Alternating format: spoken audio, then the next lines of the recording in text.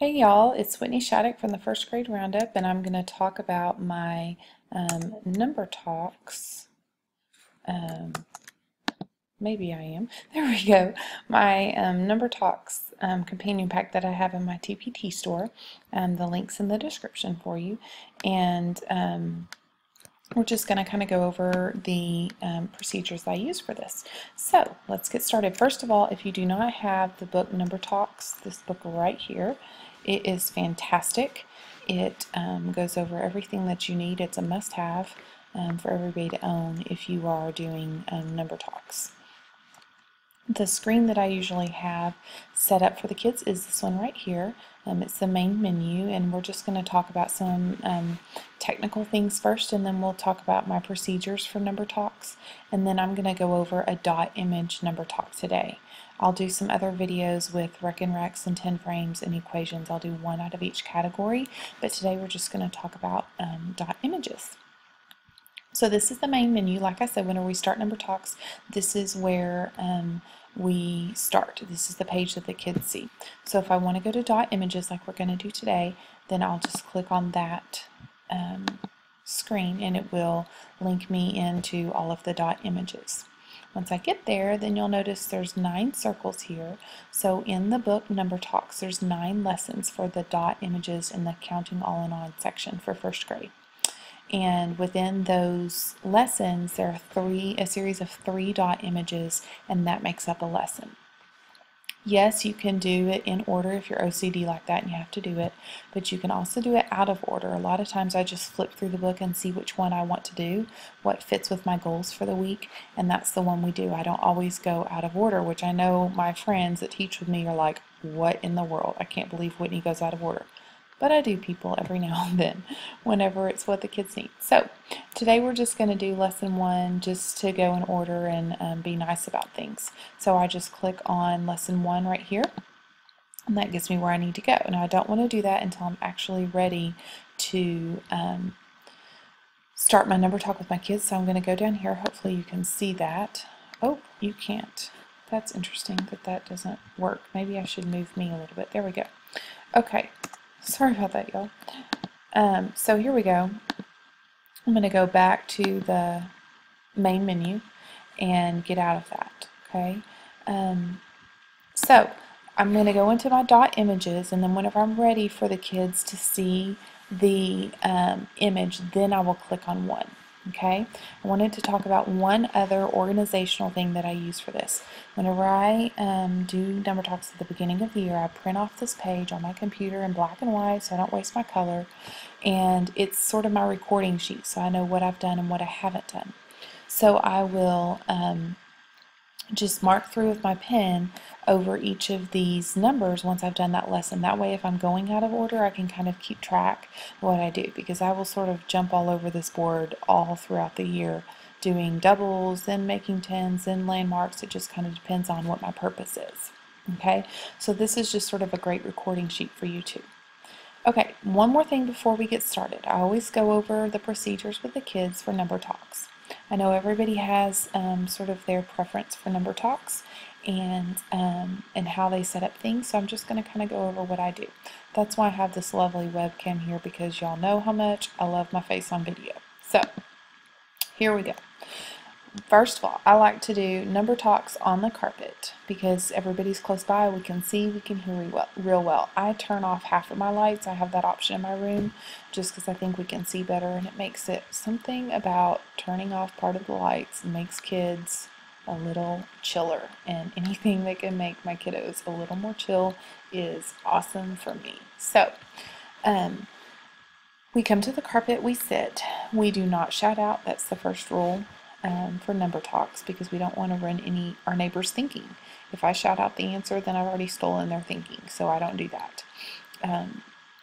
What I do is whenever I flash up the dots or the picture of the image, the equation, whatever I'm doing, then they're thinking in their head, what is the answer? And I model through this with the kids too, with the sample one. Okay, and I tell my kids, as soon as you know the answer, put your thumb on your chest. See, this is why I have the video. You gotta do it, right? So you're going to put your thumb on your chest. And I say, but then you're not done. If you've gotten the answer, you're still actively thinking, well, is there another way I could have gotten the answer? How else could I get the answer? Because we want to push kids to be flexible in their thinking and to think of more than one way to solve a problem. Because let's face it, whenever we're adults and we have problems, I have my way, my husband has his way. There are multiple ways to solve the same problem, and then we have to have a discussion to figure out which solution is the best solution. So I feel like, in a way, I'm kind of preparing my first graders for marriage whenever we're talking about thinking of more than one way to answer the same question. So, thumb on your chest whenever you know the right answer, or the answer. Then once you have your answer, your goal is to start stretching your thinking and become a flexible thinker. So then I'm going to show with my fingers how many ways I've come up with to get the same answer. So if I only have one way, my thumb is on my chest. If I am doing this right here, that means I have 2 ways to solve that problem. 3 ways, I have 4 ways, I have 5 ways, and that way I can see if they're flexible thinkers. We do talk a lot at the beginning of the year about being honest with this, that this is for me to help them, and if they just go straight to this right off the bat, then I'm going to think, nope, they're just pulling my leg. They don't really have 5 strategies right off the bat. I want it to be accurate so that I know how I can help them. Okay, and so then once I see that most everybody has their thumbs in the air, then I will say, who wants to start our thinking? And then they will raise their hand, or I might call on somebody to raise their hand. It just depends on what my purpose is. I may let them kind of raise their hand. I do that a lot whenever I start, just so that they feel comfortable and it's something they want to do. I'm not forcing somebody to do it at the beginning. Now, of course, we get to that in May. If you don't want to do it, I'm sorry. You've been here 9 months. You got to buckle it up and you got to do it. But in August, that first week of school, when we're all shy, I just let them, I just kind of call on some volunteers until we've kind of got things under control. Once you know your kids really well and you've done some pre-assessments for math, then you're going to want to call on your kids purposefully. Even if they raise their hands, I'm purposefully choosing kids. Okay. Sometimes I even use my Class Dojo, if you guys use Class Dojo for behavior management, which is awesome, by the way. There's a randomizer in there that you can randomly choose a kid.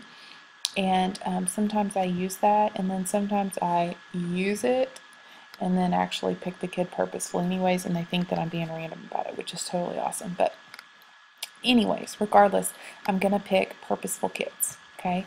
So let's just get started. Dot image.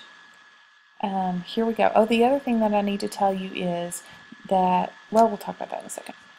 Okay, so let's go to lesson 1. I'm going to put it up for 3 seconds, and then I'm going to click to go to the next slide, which will be blank after that. So here we go. 1, 2, and that's all the time that they get. I don't count out loud because I don't want to mess them up. Okay, and then once I get to this screen, they're telling me what they know. They can tell me as the screen's going up too, but this is my wait time screen. Okay, I'm giving them wait time, and then whenever I'm ready to talk about it, then I will say, how many dots did you see? Colton, how many dots did you see? And then he'll tell me, I saw 5. Okay, Cooper, how many did you see? And then so I'll say 5, and then if there's anybody that agrees with him, they'll do this right here, which is me too. Okay. And then if somebody disagrees with them, then they'll continue to raise their hand. If somebody has anything different, raise your hand. 8, and I just go ahead and record all of the answers that we get, and I'm getting these me toos the whole time. Nobody's saying, that was my answer, that was my answer. No, me too. Okay, because if we stop and yell out, then we're not going to have time to finish this in 10 minutes or less, which is totally my goal.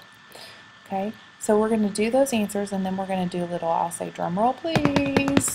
And then we'll go back and say, oh, 9 was the right answer. How many was it? And then they'll all count, yes, you know, yay, I got it, or whatever. So I'm going to say, here again, I'm going to say, okay, so our answers were 5, 8, and 9. And then a lot of times I'll say, okay, I'll just use my husband's name as an example.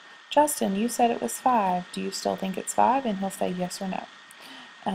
And sometimes they do say yes. Most of the time they'll say, whoops, no, I was wrong. Okay. Cooper, you thought it was 8. Do you still think it's 8? No. Anybody else still think it's 8? No. And then we'll say 9, and whoever was that told me 9, then I'll have them explain their thinking, or I may have somebody else explain their thinking. Now this is what I'm thinking about in my head. I'm thinking that I want to try to go from the lowest level strategies and build from there, so that right off the bat I'm not zooming over a kid's head and they have no clue what I'm talking about. So I'm going to call on one of my basic direct model, if you're a CGI trained person, babies that's going to count every single one of these dots. And I'm going to say, Cooper, how did you figure out it was 9? And he's going to say, well, I went 1, 2, 3, 4, 5, 6, 7, 8, 9. And so I'm going to say, good job, you went 1, 2, and I'm going to record his counting. And while he's talking, I'm going to have some people that agree and some people that did the same thing that Cooper did. And so they're going to do this number to tell me too. Okay? And then if somebody else showed me a different way, then they're going to raise their hand, or I'm going to call on somebody else and say, Justin, how did you get that there was 9? And somebody's going to say, I saw 5 and I saw 4. Oops, I'm getting ahead of myself. And I'm going to say, where did you see the 5 and the 4? Can you come show me the 5 and 4? And they're going to say, well, this is a group of 5. That looks like a 5 on a dice, and this is a 4. So I'm going to circle a group of 5, and whoopsie, that was not good, and my group of 4. I'm going to say, that's awesome, you saw 5 and 4. So 5 and 4 make 9. How would I write that in the equation? 5 plus 4 equals 9. You may notice how I'm kind of crazy and like to change colors every time we do a strategy, and you'll see that in just a second because it can get a little crazy.